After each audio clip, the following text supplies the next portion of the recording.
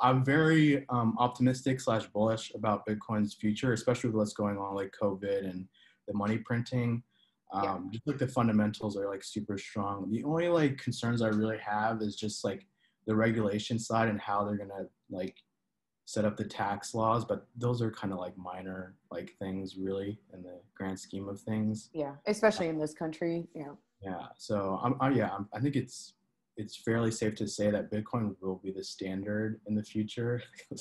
You think the standard of spending and of money, or more so the standard as a store of value?